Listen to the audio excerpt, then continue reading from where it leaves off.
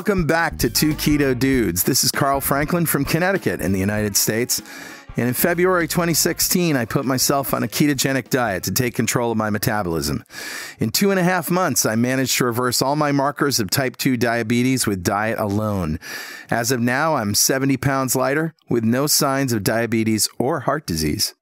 Hi, I'm Richard Morris in Canberra, Australia. I've been on a ketogenic diet for over 2 years. When I started, I was very sick with complications from type 2 diabetes. Within 6 months of starting a ketogenic diet, all of my biomarkers of disease had disappeared. I've also lost about 70 pounds and have completely turned my health around.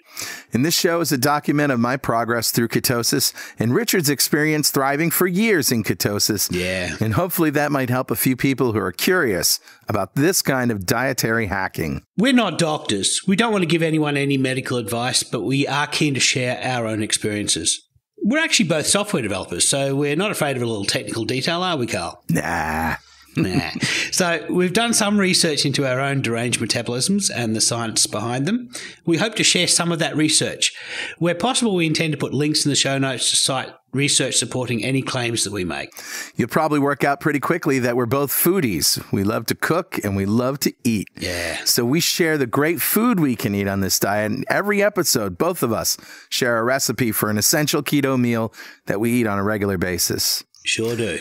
So let's start podcast episode number 23, Keto on a Budget.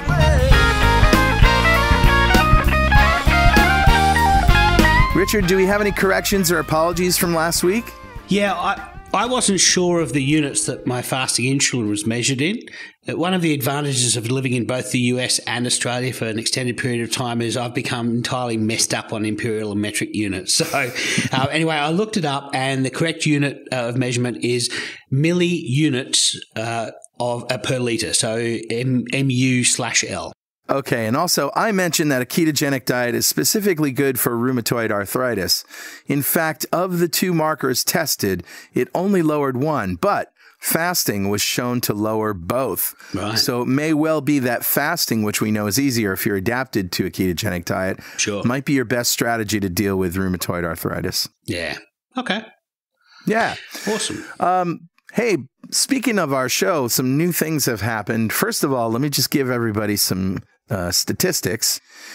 The #1 show is still the fasting show. And since that came out, it's been downloaded over 38,000 times. Wow. And that was show number 5. Yeah. So incredible. People are clearly mostly interested in fat. I chalk that up to the fact that it's sort of new science, you know? Yeah, sure. The second most popular show is Nina's show, The Big Fat Surprise. That was episode number 20. That comes in at about 37,000. Wow. So that's pretty awesome. Yeah, that was one of my favorites. Oh, definitely mine too. After that comes Eating Patterns with about 33,000. And The Newbies Show with my daughter Emmeline is number 4 at 32,000. For the next, most of them are in the 18,000 up range. So there you go. That's awesome, Carl. Yeah, that's awesome. People are listening. It's good to know. But they're also joining our Facebook group. We have over 1,400 members now.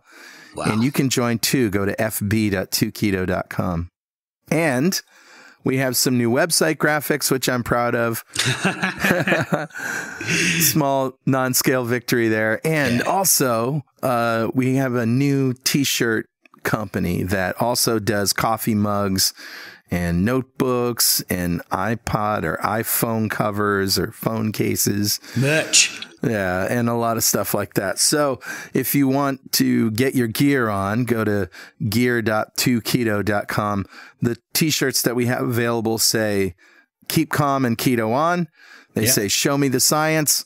And the third one says, go fast yourself. I think I'm going to get one of the show me the science ones to wear to my doctors. Absolutely. Well, it turns out it worked. So we might as well talk about how we're doing. Yeah. How are you doing, Carl? So I had a doctor visit and took my A1C, and it's 5.9. Wow.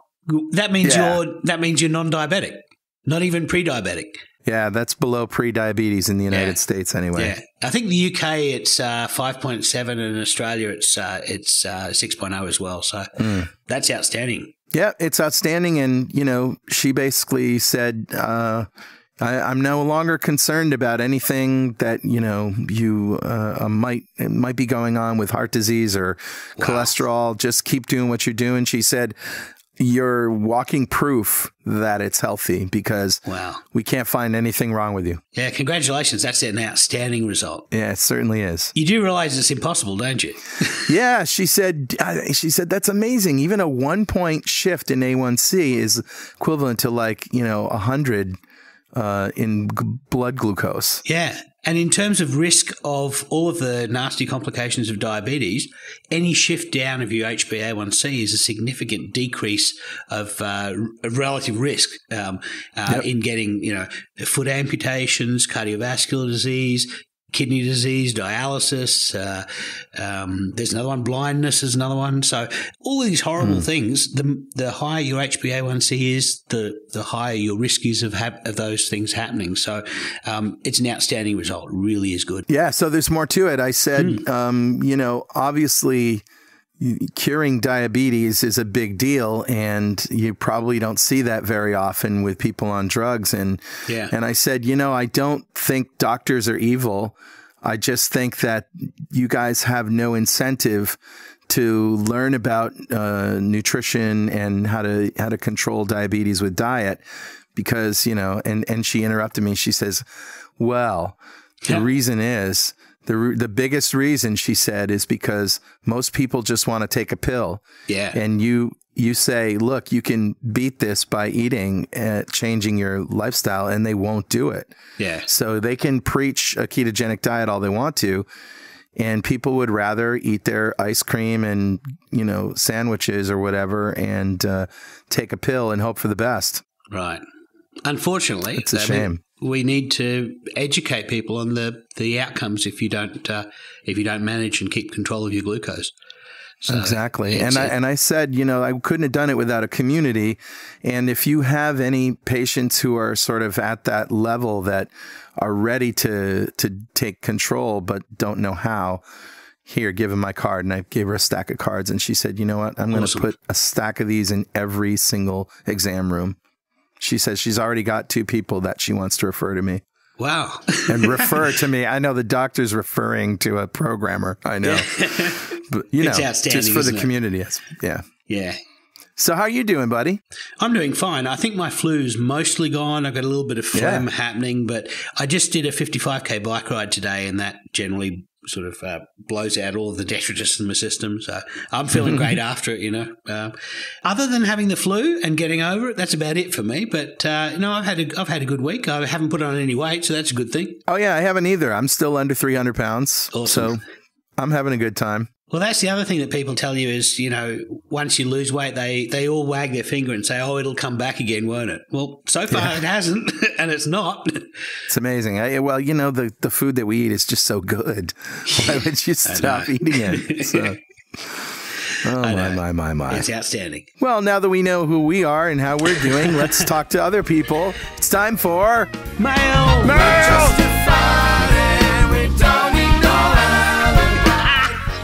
Oh, that's hot. Mail. So the first mail we've got is from Dana, and she writes in our Facebook group, OMG, the energy. The other day I went to a concert. It was a fun mix of old British 80s bands. Howard Jones was as great as ever. Wow. I was just so happy and excited to be there, jumping up and down and dancing at the foot of the stage. I completely forgot to eat dinner. And this was a venue where you bring a picnic basket and wine. It was hot. The music was great. I was being one of those kind of people with crazy, endless energy.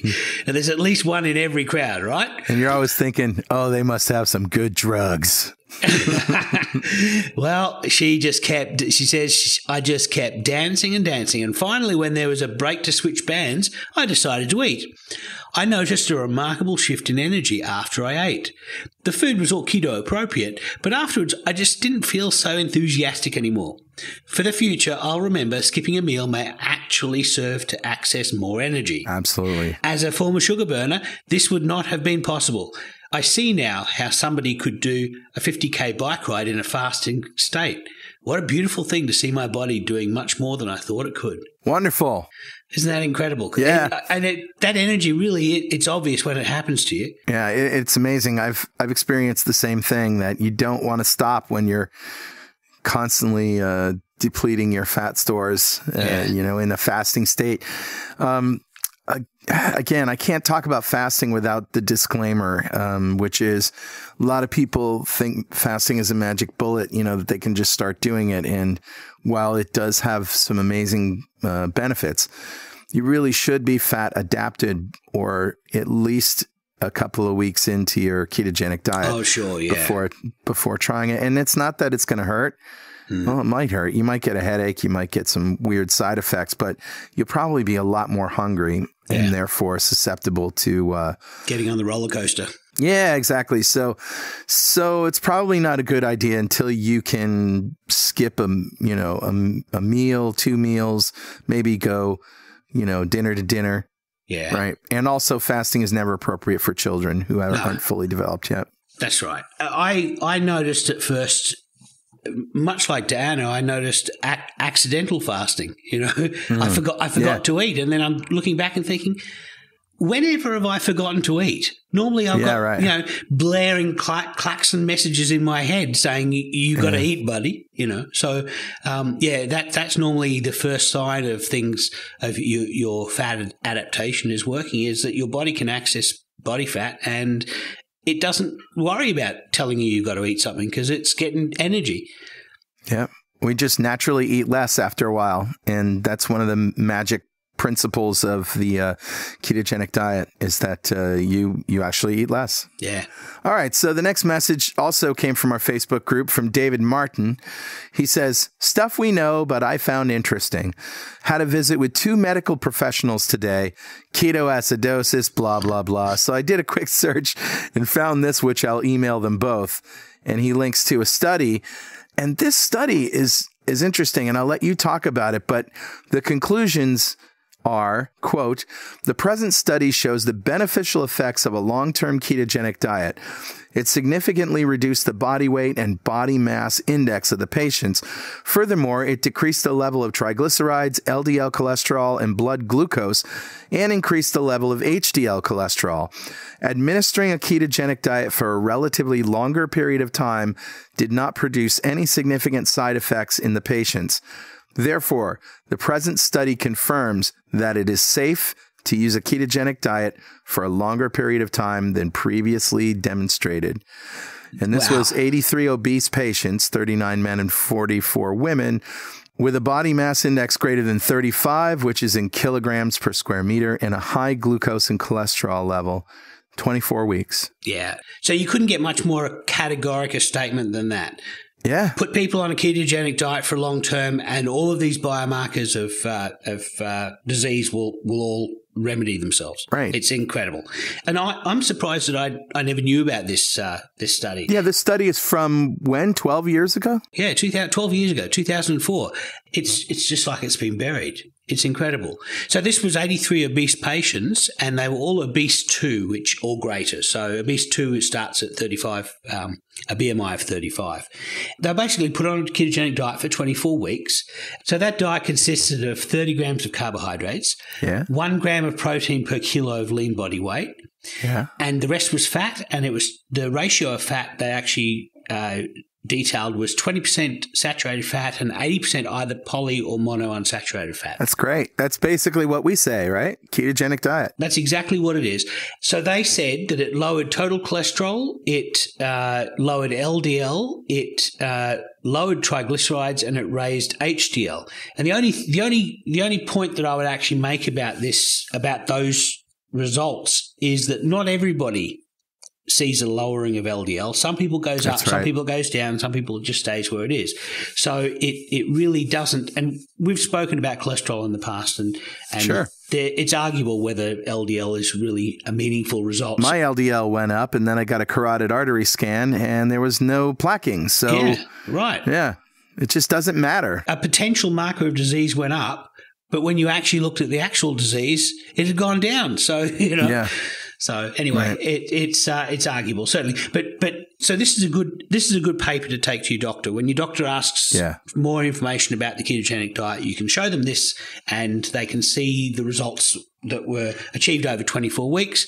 And then if your results over those 24 weeks are in the same ballpark, then I'm sure they'll be a lot more comfortable about this whole ketogenic process. Excellent. And also last week, I put together a list of critical resources that are just links for people who want to get just a list in one place of places to go, just stuff to give to your doctor. And if you go to links.2keto.com, that's a blog post on my personal blog where the critical resources are listed. Great. So that's something you can just say. You can just write this down, links.2keto.com.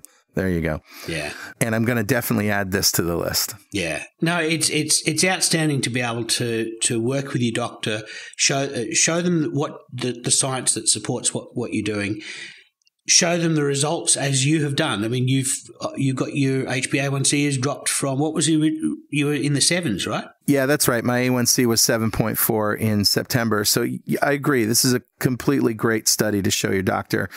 Also, you need to be ready to defend yourself or ready to defend the ketogenic diet when somebody brings up the Kevin Hall study, for example, which is one that's making the rounds right now. Right. Oh, yeah? Well, what about this? This supposedly refutes the benefits of the ketogenic diet. And the problem with this study, which we'll publish a link to, is, remember we were just talking about one of the benefits of going keto is that you naturally get less hungry. You naturally eat as much as your body wants you to eat and no more. Yeah. And on this study, it appears that the same patients ate a high carbohydrate diet for a number of weeks and then switched over to a ketogenic diet, but the food was way too much. I mean, and especially, the amount of food that they ate was too much. That's the critical thing about the ketogenic diet is it's all about appetite control, and any diet that fails to take that into account is not helping people. That's foolhardy. In this particular study, we can go into a lot more detail in another show about it. But essentially, it was just a pilot study. It was there was no control, no crossover. No way to tell if the second diet that was tested, the first diet that was tested was a high carb diet, and then the second diet that was tested was a low carb diet. And it was basically 4 weeks of the high carb diet, 4 weeks of the low carb diet. Yeah. And there was no control group which would have shown if the diet coming in second was metabolically disadvantaged. There was no crossover to see whether if somebody started first with a low carb diet and then went to a high carb diet, what the results would have been. Another important thing about it was only for 4 weeks, and if anybody who's done a ketogenic diet will tell you that in the first 4 weeks everything is all up in the air. Your body takes sometimes six weeks to 6 months to settle into a rhythm and be efficiently processing fats. And you can see this from the way it's been presented by the media. Yeah. The dietitians associations have not had a lot of good news for the past 5-6 years. And so they were just so eager. So you'll see all the headlines will be insulin theory is disproved. Well, actually, that's not the case. So, and also we have dozens and dozens and dozens of studies that show the opposite. So we don't want to go into it now, but just be prepared to defend that particular study.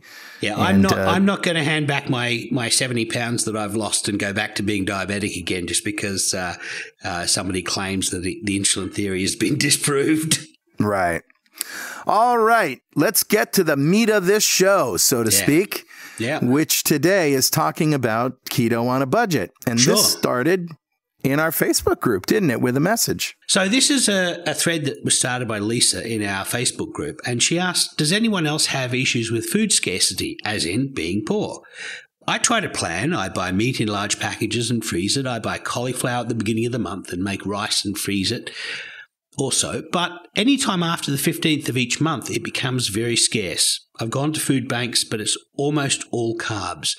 Luckily on keto, I eat a lot less than 2 meals a day. So that is helpful. But any suggestions? Yeah. So I gave her a suggestion right off the bat. One is to buy some kosher salt and buy cheap tough steaks. Right. So the cheapest you can find, and London broil is one such cut. Round and chuck are usually cheaper. And you can completely cover the meat in salt and refrigerate it overnight. You wash off the salt. And what happens is it tenderizes the meat. And I talked about this on another show. Yeah. But it turns it into this sort of buttery, tender meat and very tasty, of course, because everybody knows salty beef is wonderful. And so then you can fry that in butter or oil over low heat, and the slower cooking also is good. Eggs are also a cheap source of protein, especially if you can find a farm or a neighbor with chickens. Or you can have your own chickens. Right. In her case, she couldn't have her own chickens because she lives in a city. Yeah. But also go to the butcher and ask for fat scraps. I've done this before, and so have I. You have to establish a good relationship with your local butcher and say, you could say I have a dog, and I basically want your ends of stuff that. Sometimes they'll sell to you for $2 a pound or less. Yeah. I find that with my butcher, he's just impressed that somebody's eating meat on a regular basis, and it's his business. So he loves to talk about it. So if you go to your butcher and say, look, I want to get a cheap cut of meat, what do you suggest? He's probably going to have some good suggestions for you. Absolutely. The thing is that because we're ketogenic, we don't really fear fat. So we don't need somebody to spend a lot of time butchering it to trim out all the fat and spending time and wages on processing that meat. In my case, I went to the butcher the other day and I said that I wanted some plate, which is a rarely used cut. It's the belly of a cow. I'm going to make beef bacon out of it. And I said, all I want is, I don't want it trimmed. I don't want, just take the bone off, take the skin off. They don't get beef carcasses with skin on anyway. But don't trim the fat out because the more fat, the better for me. Yeah. And so I'm going to make my own beef bacon out of that. So, but it pays to strike up a relationship with the butcher because he's probably impressed that you want to learn more about meat. Right. And you also, ironically, might be eating healthier by getting fat scraps that have some meat in them and eating those than you would be buying really expensive lean steaks and things. Yeah. It's kind of an irony. Yeah, I think that we tend to get a little bit focused on grass-fed beef and all this kind of thing and heavily marbled Wagyu steaks, and that's the fancy stuff. But you don't need to spend that kind of money to eat healthily. You'll probably get 90% of the way there just by getting regular meat with a fair amount of fat involved. And maybe you go from 90% to 91% by getting grass-fed meat. And, if those cheaper meats are too lean, that's when your fat scraps can come in. And seriously, just tell your butcher, you could either tell them you're doing this ketogenic diet, tell them you have a dog, whatever you want to say. And they're probably happy because they throw out a lot of trimmed fat. Yeah. They just throw it in the garbage can. You say, look, I'll buy that from you. Now they're like, oh, wow, cool. Yeah.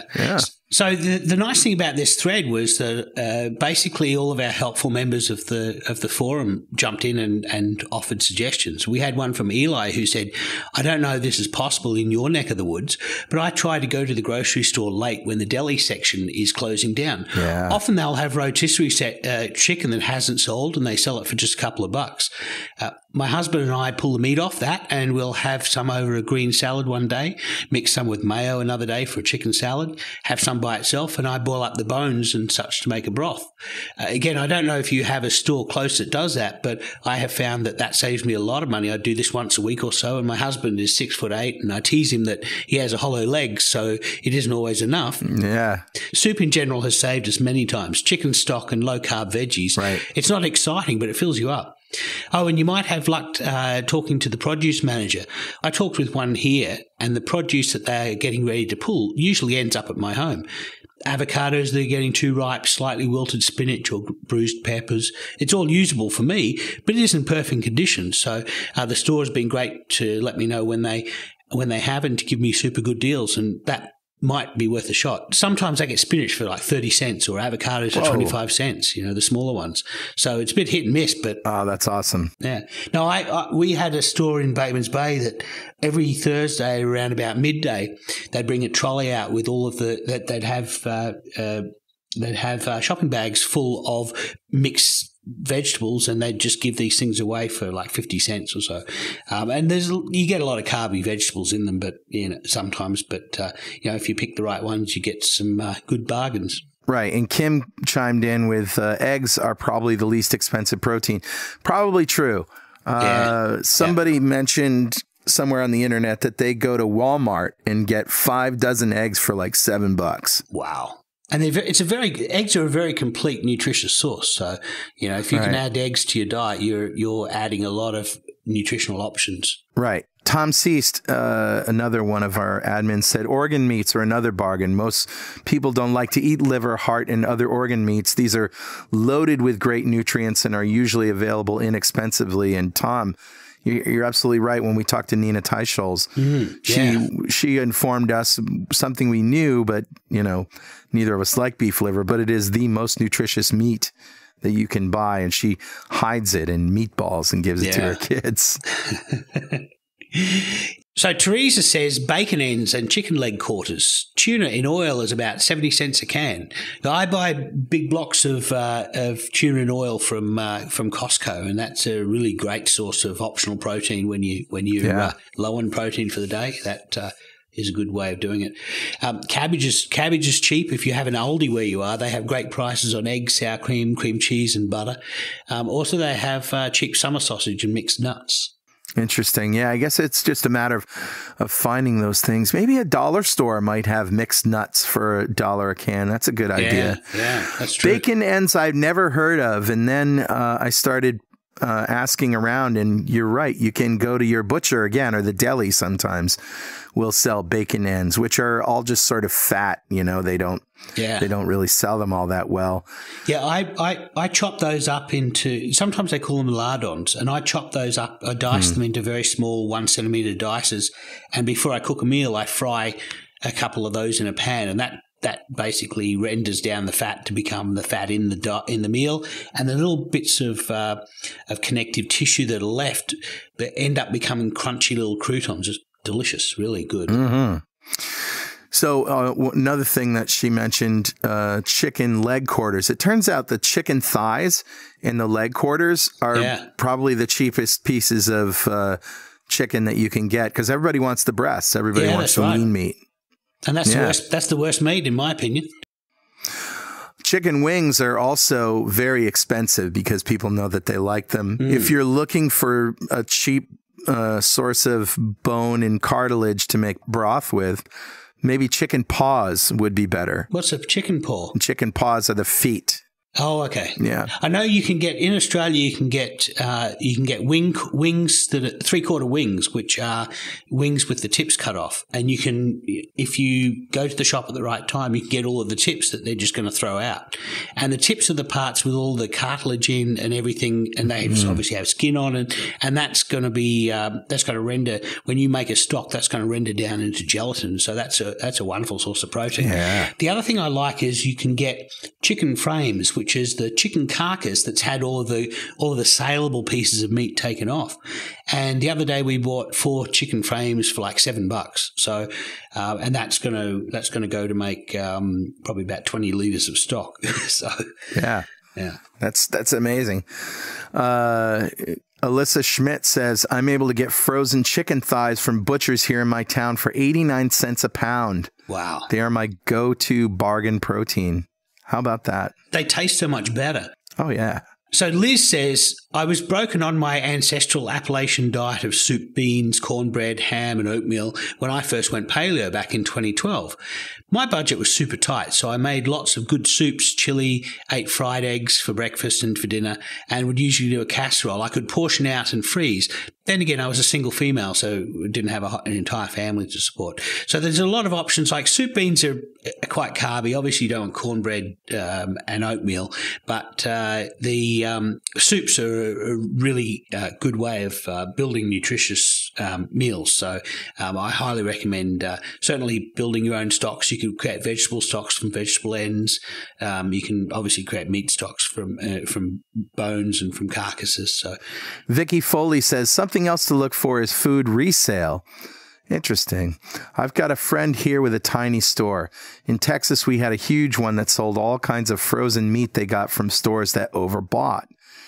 They have to be specifically certified to handle and process stuff, but it saved us tons of money. Yeah, Brenda suggests, if the meat is close to its use-by date, go and have a chat to the produce manager and see if you can get them to mark it down, and often they will mark it down. Yeah, that's true. And I think that just basically the thing we're saying is go to your supermarket, go to your butcher and establish a relationship. Yeah. And tell them what you're doing and the kinds of things that you want and that you're not worried about the way things look. And you may be surprised. They may say, okay, well, back the truck up. Yeah. Because we've got some food for you. Yeah, that's right. The other thing is that if you have the option, growing your own food is a very cheap way of feeding yourself. So, for example, if you've just got an apartment, you maybe got a veranda, you can get pots and put herbs in the pots. And herbs make a significant contribution to the taste of your food. And it's very cheap, and all you need is sunlight and water, right? And some seeds. Yeah, that's right. And actually, you can buy herb plants that are already potted and growing in your supermarket, sometimes right in the produce section. What's great about that is you can just keep them alive on your windowsill and use a little bit at a time. And one plant might last you all summer. Yeah, that's true. So the other thing you can do is there's some vegetables like spinach is really easy to grow. If you're Australian, there's a spinach called warrigal greens. It's a native spinach that is almost a weed. And so that grows really easily. But silver beet, spinach, all those leafy greens, you can grow those in a planter box. So that's a good way of contributing to your nutrition. Yeah, Vivian says, I've noticed a butcher's special section in the meat department of some groceries where they have the older meats on drastically reduced prices. I pick out the best and fattiest ones and cook and or freeze immediately. A little oxidation doesn't hurt. Yeah. Let me just speak to that. How do you, what's the difference between a little oxidation and spoiled meat? Right. Basically, here's the story. If you take a steak fresh from the butcher, bring it home, put it in the fridge for a week, it's going to turn gray. Yeah. And it turns out that's the perfect time to eat that steak. That's how you age a steak. You put it on a rack, on a plate in your fridge, and you leave it there for a week, and the fridge dries it out a little bit, and that's how you age a steak. Well, it's one Absolutely. way. Now, you might be concerned about the health aspects of it, but listen, if you're using salt and you're cooking it up to temperature, there's no bacteria in there that is going to harm you. That question you need to ask is, does it taste funky, right? Yeah. Right. And so you'll be able to cook anything pretty much and eat it. Yeah. You can even scrape off the funk and cook it, and it's still not going to kill you. You're not going if you cook it thoroughly, it's going to be fine. It's just how much funk can you stand? Yeah. That's the question. The thing is that bacteria doesn't go into a muscle. So this is why mincemeat is more likely to have bacteria, because it's got more surface area that could be potentially exposed to bacteria. A slab of steak has only got the outer surfaces that could be exposed to bacteria that could be growing a colony. And so what you can do is you can carve off the outer pieces of a large piece of meat, and the inner pieces should be fine.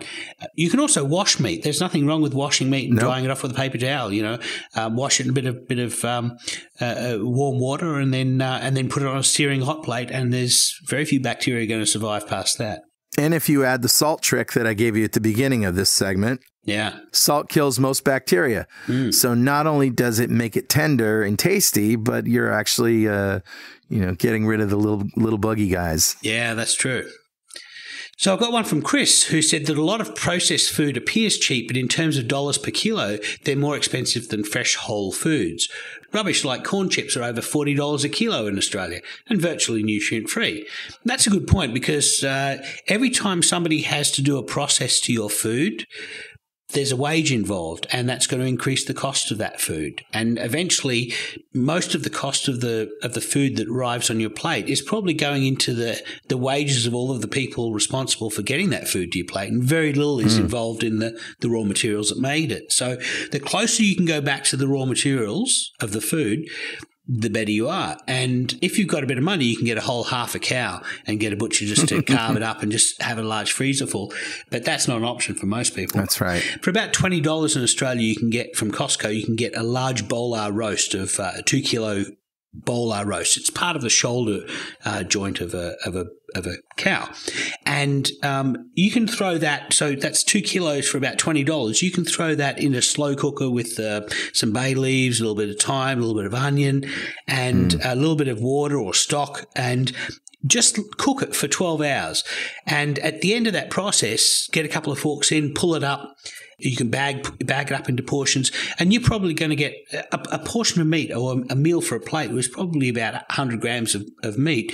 You could probably get 20 meals out of that. It's not large meals, but that's $1 a meal in terms of your protein. And then leafy greens, if you're growing your own on your windowsill, or you're getting cheap access to leafy greens, you could in theory get a fairly decent keto meal for $2 or $3. So, but it takes a bit of work. You've got to basically go back in the process to the beginning of the process and work with the rawest of materials. Yeah, and I'm going to bring it home just by saying that, as we have mentioned earlier in the show, your appetite goes down. You naturally eat less. My grocery bill, even though I eat prime ribs and things once in a while, my grocery bill has gone down dramatically, and it's because I don't eat as much as I used to. Yeah. So you are really in a good position to get healthy, eat well, not be hungry, and spend a lot less money. And create a lot less trash as well.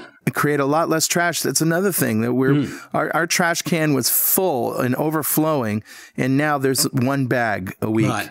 Yeah. It's unbelievable. So, all of these things come together to say that keto is probably the most budget-friendly diet that you can go on, and hopefully these other suggestions will help you take it to the next level. Yeah. So I recommend to people, come and join us in the Facebook group. There's an awesome bunch of people out there who just want to help. And this thread is a perfect example, Yeah, they were all awesome. I can't say enough about the people in our group. They're wonderful. We try to keep the trolls out for you, and we haven't had that much of a problem. It's a great group and a great bunch of people. fb.2keto.com. Yeah. All right, I think it's time for some recipes. Recipes. You say you're due for a little recipes. Let's do some recipes. Let's do some recipes. So, what have you got for us today, Carl? Well, Richard, today I've got a staple at my house that I've been doing since even before I went keto, and that is beer can chicken. Beer can chicken. Beer can chicken. Lay it on me, Carl. How do you make a beer can? How do you turn a beer can First into of all, chicken? have you ever heard of beer can chicken? I have seen videos of it. It's basically when you stick a beer can up a chicken's jacksie. Yeah, pretty much. Yeah, you set the chicken down on a half-empty can of beer on the grill and slow cook it. So it's half empty. So the beer actually goes into the cavity. I thought it was like a sealed can. No. Oh, okay. No, that would be crazy. That would explode. Well, I've always thought it was a bit crazy. So the rustic way to do this is to take a can of beer, any beer, and either pour out or drink half of it and put the other half down on the grill, indirect heat, and put a well-seasoned chicken over it so it's sitting, like you said, right on the can. The can is inside the bird. And then you cook this over indirect heat, as long as it takes to get tender and juicy. The problem with the rustic way is that all the drippings go into your grill. And if you have a gas grill like mine, that can be a nasty. So you can go to Williams Sonoma or a kitchen place, or I'll actually give you a link to a small plate that has a can sort of cavity in the middle. It's made for beer can chicken. And so it's got a lip that will catch all the juices. You got it. It's a plate with a lip that catches the juices, and you can put the beer in the middle, and I've got that. So everybody has their different rubs for, chicken on the grill. And this is but one suggestion, but this is a Food Network recipe, and it's highly rated. And this is the one I use.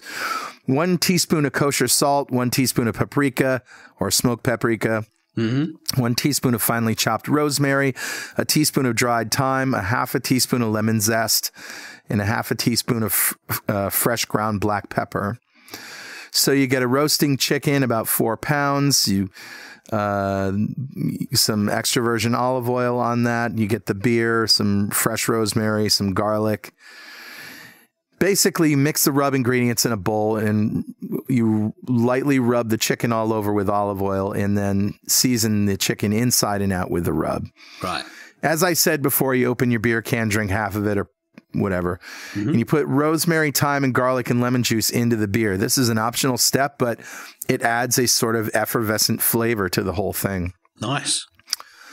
Yep. And so then you grill over indirect medium heat, which is 350 to 450 degrees Fahrenheit, until the juices run clear and the internal temperature reaches 180 degrees Fahrenheit in the breast, about 1¼ to 1½ hours.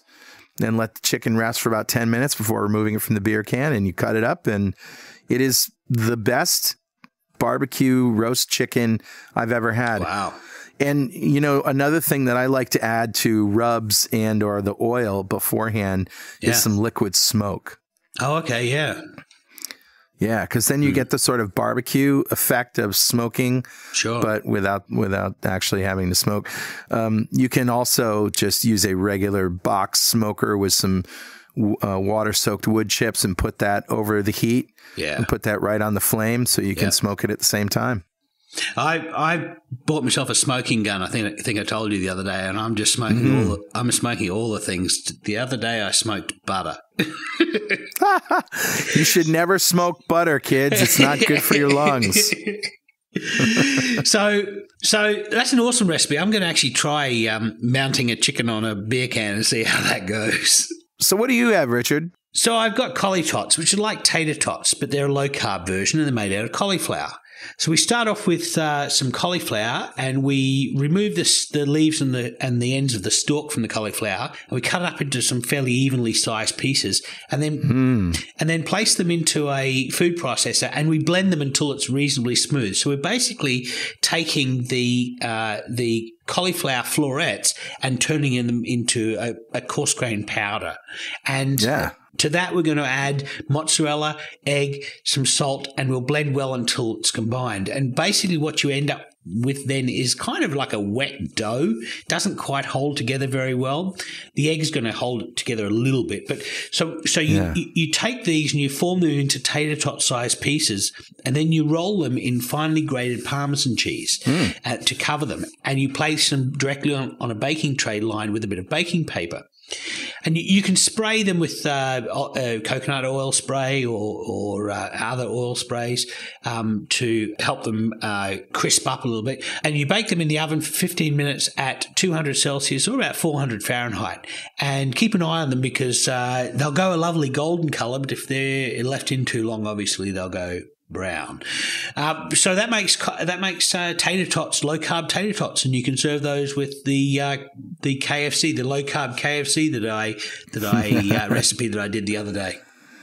That is outstanding. I can't wait to do that. I saw that on your blog last year, and I thought, oh, I really got to do that. And then I've only made cauliflower mashed potatoes, garlic mash once. Yeah. I really liked it. My kids, not so much, but I really, really loved it.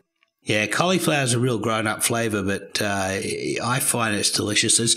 As a rice substitute, I make risottos out of cauliflower rice. Or I did jambalaya out of cauliflower rice. I think actually the jambalaya I use a shirataki rice, but you can use a cauliflower rice or a riced cauliflower.